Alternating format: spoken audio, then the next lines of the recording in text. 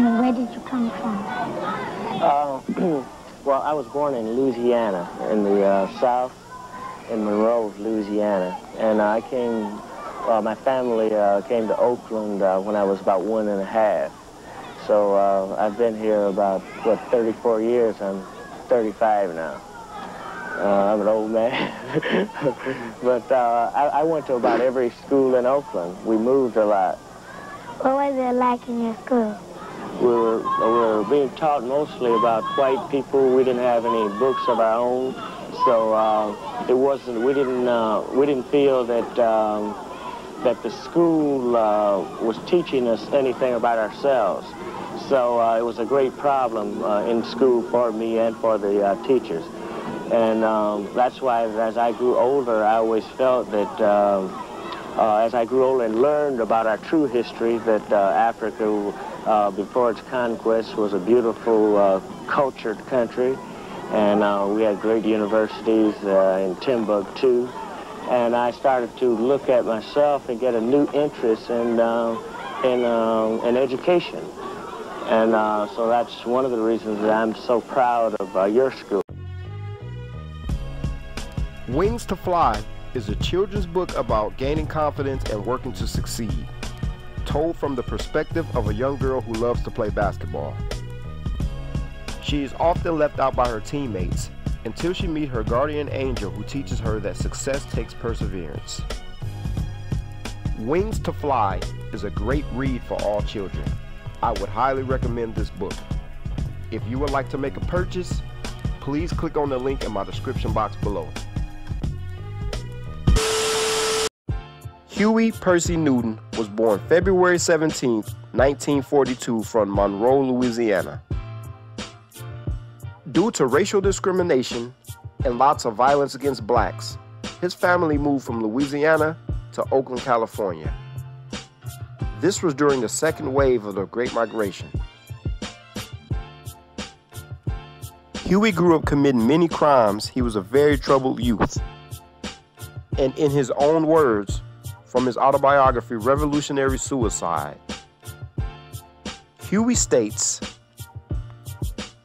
"During those long years in Oakland public schools, I did not have one teacher who taught me anything relevant to my own life or experience. Not one instructor ever awoke me in a desire to learn more or to question or to explore the worlds of literature, science, and history. All they did was try to rob me of my sense of my own uniqueness and worth, and in the process, nearly killed my urge to inquire."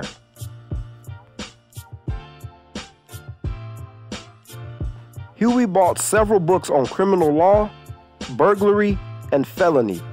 He looked up as much as possible and tried to find out what kind of evidence was needed, what things were actually considered violations of the law, what the loopholes were, and what you can do to avoid being charged at all. But as a troubled young man, Huey still had one foot going down the right path and one foot in the streets. But the brother was trying. So Huey was robbing people. Huey was vandalizing. Huey was burglarizing. He was stealing. He would go into certain neighborhoods and break into people's homes. Mostly white neighborhoods. Huey hung around the wrong folks who got him into lots of stuff. And he was always fighting. I mean, always fighting. One day, Huey was at a gathering with a bunch of people, and he began arguing with a man named Odell. Odell was a bully, and he started to press Huey. They were face to face, and Huey turned his back on him and began sitting down eating his dinner. Huey had a steak knife because he was cutting his steak. Odell snatched him by the arm and said, "Don't you ever turn your back on me." Huey turned his back again. Odell said, "You must don't know who the hell you talking to." Odell began reaching towards his hip as if he was about to pull a gun. Huey told him, "Don't you draw a weapon while I got this knife on me." Huey lunged at him and began stabbing him several times before he can even get a chance. Huey was later arrested and he was indicted for assault with a deadly weapon.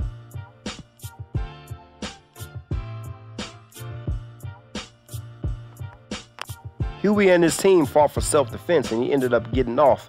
He served about 22 months. Out of jail and back on the streets in 1965, he hooked up with Bobby Seale. Only our brother Martin Luther King exhausted a means of nonviolence with his life being taken by some racists. What is being done to us is what we hate, and what happened to Martin Luther King is what we hate. You darn right. We respect nonviolence. But to sit and watch ourselves be slaughtered like our brother, we must defend ourselves, as Malcolm X said, by any means necessary. See, he had known Bobby from back in the day, and now they had a lot to talk about. They haven't seen each other in about a year. He and Bobby used to always disagree, but they were close. He had recruited Bobby into the Afro-American Association. Him and Bobby were involved in many different organizations before they created the Black Panthers. They were having a lot of meetings in Bobby Seale's living room. That was kind of like their headquarters. They all would sit in there and bounce ideas off of one another for hours and hours and hours. They would read tons of books, put their heads together, and try to come up with a plan. They studied everybody. They studied MLK. They studied Malcolm. They studied people like the Deacons of Defense. In 1964, the desegregation of Jonesboro, Louisiana High School was threatened by local authorities with fire hoses. 4 armed black men arrived with loaded shotguns. Without firing a shot, the mob dispersed and the authorities retreated. The students entered the school without incident.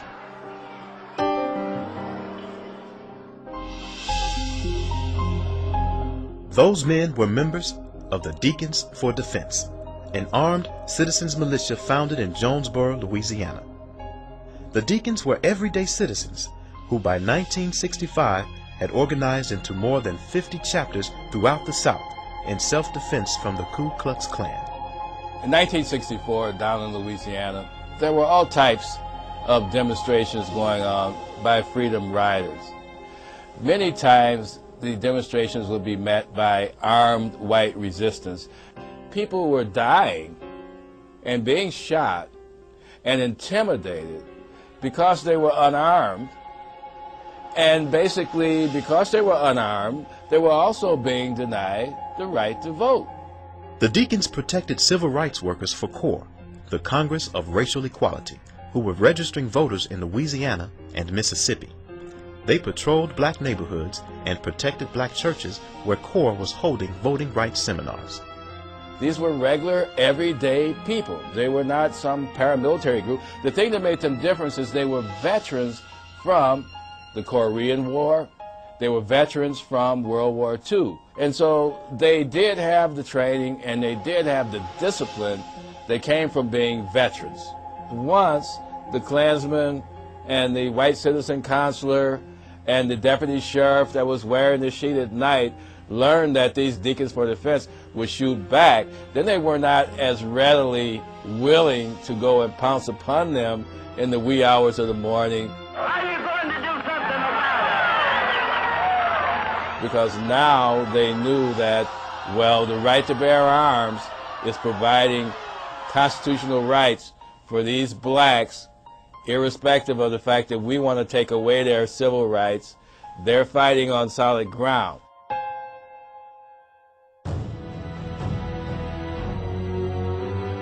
The effectiveness of the Deacons in deterring violence was so great that Dr. Martin Luther King and Floyd McKissick of CORE hired the Deacons to protect the marchers from Klan aggression in the 1966 March Against Fear. The very effect of armed resistance in the name of civil rights is what really cast a new enthusiasm into the civil rights movement at a critical time.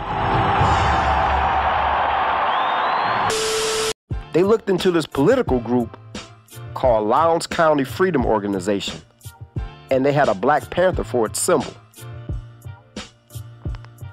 A few days later, while him and Bobby was meeting, Huey suggested that they use the Black Panther as their symbol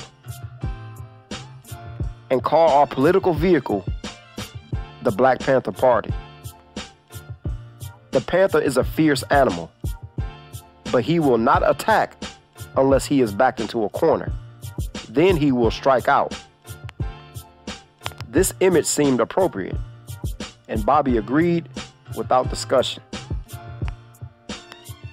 Now they began recruiting heavy. All through the neighborhoods and the local colleges, the recruitment was on. What caught me at first was Bobby Hutton. The camera was on this young guy. He was my age, and he had a shotgun, and he was leading the whole delegation. And that kind of froze me in my tracks. I said, look at this. I never seen black people with guns before, especially at a Capitol. I mean, this is the first time ever kind of stuff. The very first member of the Black Panther Party was Bobby Hutton. Bobby Hutton had already known Bobby Seale from the North Oakland Service Center. Once the Panthers got the ball rolling, the numbers started increasing and everything started falling in place. They got their numbers up, and the first thing they started to do was the local patrols. When we first started, we had a police alert patrol, and we would patrol the community. If we saw the police brutalize anyone, we would put an end to this. Usually the police wouldn't brutalize anyone if we were on hand because we were armed, and if the police arrested the individual, we'd follow him to the jail and bail the individual out, whether he was a Panther or not. And we would gain many recruits like this, so therefore the community started to say that, well, these people are really concerned about our welfare. In the beginning, the patrols frightened and confused the police. The police didn't know how to respond. They had never seen black men walking around with guns like that. And they had no idea what was about to happen. They had many run-ins with the police. Sometimes the police drew their weapons and the Panthers drew theirs right back. Huey often felt that one day the police will go crazy and pull the trigger. Huey said the police used to be so nervous that he always anticipated one of them to shoot. He said he would much rather a brave man pull a gun on him since he's less likely to panic. White America was terrified over this. See, this had them shook right here. Everything that they did, they were well within their constitutional rights. Cops. Ours is legal. Yeah, well, that's legal too. If yours is legal, I don't see how y'all can be no better than us. You don't know the Constitution, right? Not like this. Sure we do. We're well aware of the Constitution. You have no right to take my gun away from me. You breaking the Constitution light. Right. That's all. He's breaking the law. Come here and arrest him. Suddenly, they surrounded that service station. And then I told everybody we take the arrests, you know, and put your guns down, we take the arrests. And the guns were really in the car, you know, at the service station. Then they come up and told me, he says, you're under arrest for carrying a concealed weapon. I said, you see this weapon and you're calling it concealed.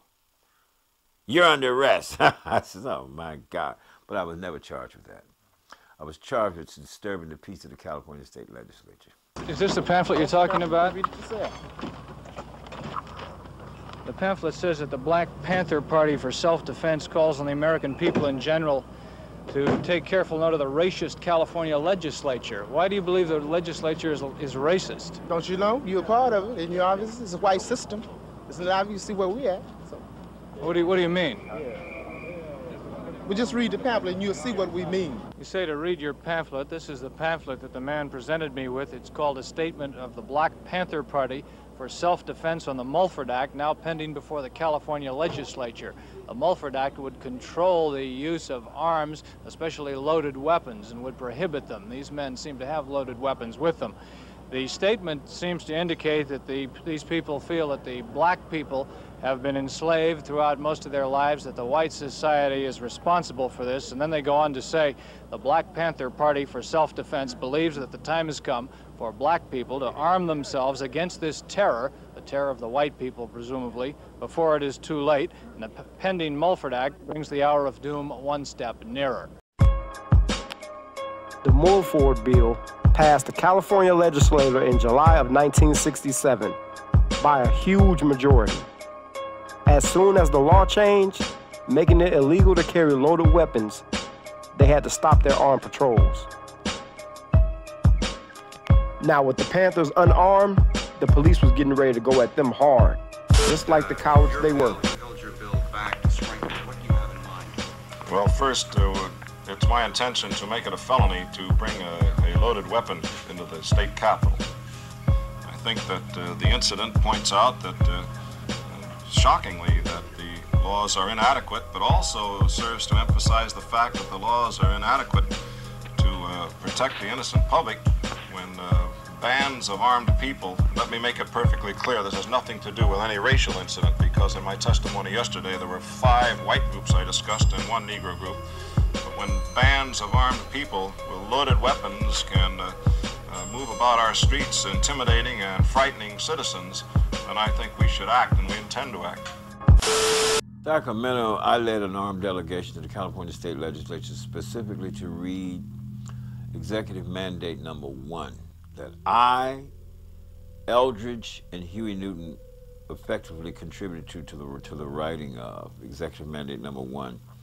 And that was in opposition to the California State Legislature attempting and having a bill to stop us from carrying loaded weapons.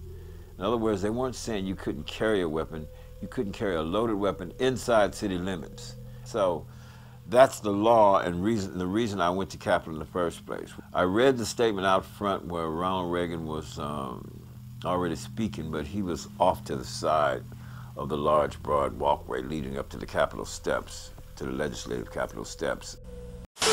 Well, I think it's a ridiculous way to try and solve the problems that have to be solved among people of goodwill, and there's certainly nothing that can be done in the line of goodwill when Americans have guns with even the implied idea that those guns might be directed against other Americans. In effect, the kids left him. He was speaking to youth of America, these 8, 9, 10, 12-year-olds. They saw us, the young white kids thought we were a gun club. They thought we had neat clothes and neat 30-06s and stuff like this. And the press followed them. Huey P. Newton was a true rider. Huey fought hard for our communities and for the betterment of black people. He wasn't about to play no games with you. He took that Panther life very serious. You see, he understood what the movement was about. He understood what the movement needed to do. And he understood anything attached to that Panther name had to be revolutionary. This was a thorough brother, and he knew that destroying the Panther's name would mean you'd be destroying the Panthers. And that could lead to more destruction in our communities. Let me tell you how thorough he was. In February of 1967, Huey P. Newton heard of another Black Panther organization formed in San Francisco without his consent. David Hilliard labeled them the Paper Panthers. These fake Panthers earned the assignment of providing security for the widow of Malcolm X, Miss Betty Shabazz. And the fake Panthers from San Francisco invited the Oakland Black Panthers. During a confrontation with the police, one of the Paper Panthers, a man named Roy Ballard, cowered down and begged the real Panthers to put down their guns. Huey then looked one of the cops in the face and told him that if they draw down, it'd be a bloodbath. You see, the cops only had revolvers, but the Panthers had shotguns and rifles. They had some serious artillery. Huey spotted Roy Ballard over there trembling in fear. Weeks later, it was confirmed that the Paper Panthers had no bullets in their guns. And so that means that the real Panthers stood alone in the altercation. So the Panthers went back to San Francisco to pay him a visit. They were having a fish fry, and Huey walked up to him and gave him an ultimatum. Either change your name, join us, or we'll annihilate you right here, right now. They declined, and Huey dropped one of them with a left hook. The Paper Panthers agreed to change their name. That's how thorough Huey was.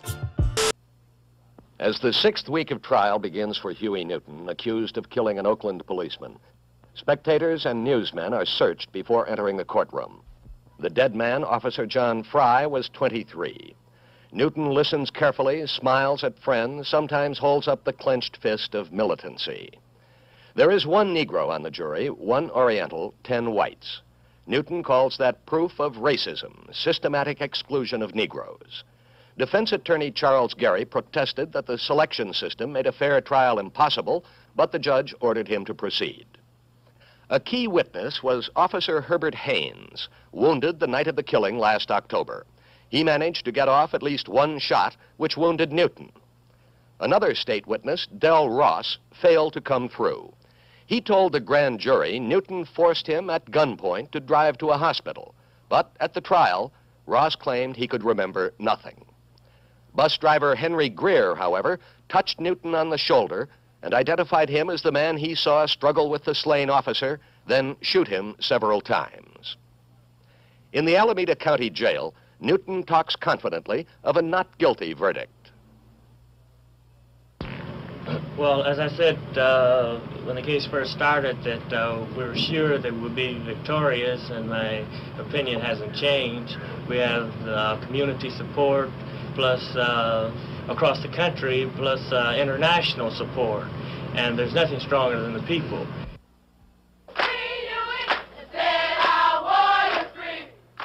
3,000 Black Panthers turned out for the start of the trial.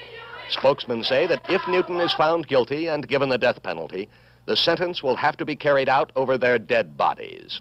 If there has to be war, said Eldridge Cleaver, the Panther information minister, then let there be war.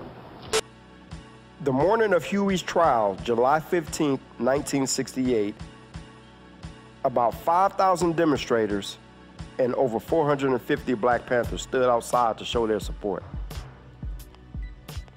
Everybody was chanting, "Free Huey, free Huey, free Huey. Set our warrior free." Put it like this. If this happened in today's time, during the social media era, anything with Huey's name attached to it would have had millions of clicks. The Free Huey movement was crazy at that time. Selecting the jury took a long time, about 2 weeks. All in all, 3 panels of prospective jurors. About 180 people were questioned before the jury, and 4 alternates were chosen. Out of nearly 200 people, and only 16 of them were black. The final jury consisted of 11 whites and 1 black man named David Harper. And Huey studied David Harper heavily. He found himself paying no attention at all to the testimony, prosecution witnesses, ballistic experts. Not until he took the stand himself, he began talking to the jury, and he felt like Harper had a connection with him. When he finally testified, he directed his words towards Harper. Harper was his audience. An unspoken bond grew between the two. He was convinced that Harper understood him and agreed with him. And he only had a glimmer of hope within the jury. but never placed much confidence in him for his ability to sway others. In the opening statement to the jury, the prosecutor, Lowell Jensen, said that Huey had murdered Officer John Frey with full intent, and he also shot Officer Herbert Haynes. He said that Huey kidnapped a man named Dale Ross and forced him to take him to the hospital.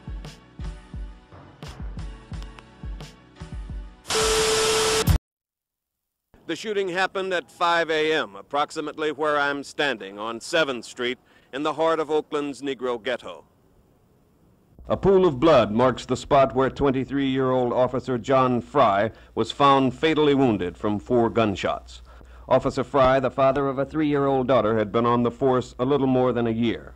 Patrolman Herbert Haynes, who came to Fry's aid, is hospitalized in critical condition. He was found nearby, shot 3 times in the chest, arm, and leg.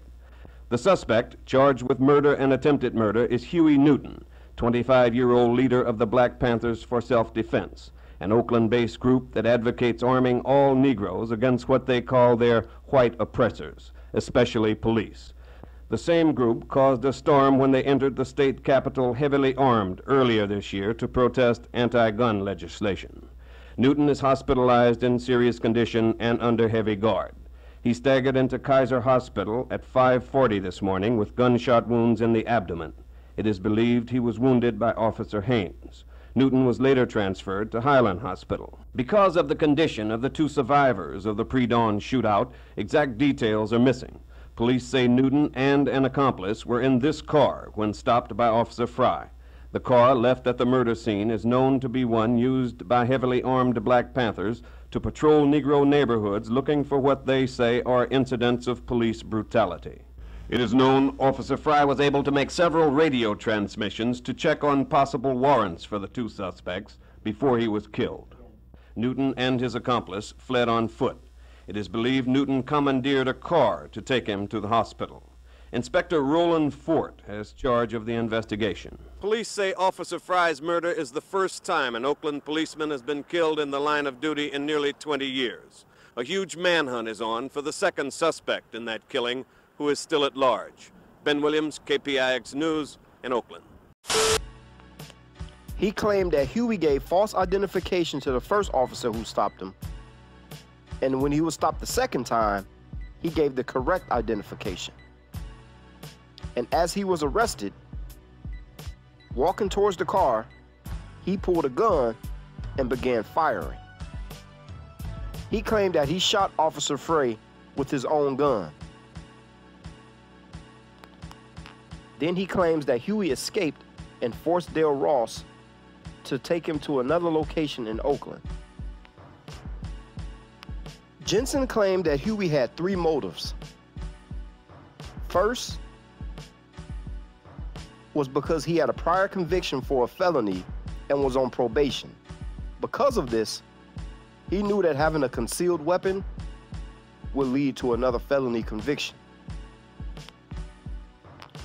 2, he claimed that Huey had marijuana in the car. 3 was because of the claim from false identification, which is hilarious because when he was pulled over, the police knew exactly who he was. When he got pulled over, the cop stepped to him with something like, well, what do we have here? The great Huey P. Newton. So they knew who he was. Another matter of concern was whether to reveal to his attorney the name of Gene McKinney, who was the passenger that night the incident went down. You see, Gene was never approached by the police. He was never apprehended. Only when his lawyers had convinced him that legally the prosecution could not do anything to Gene McKinney if he revealed his identity.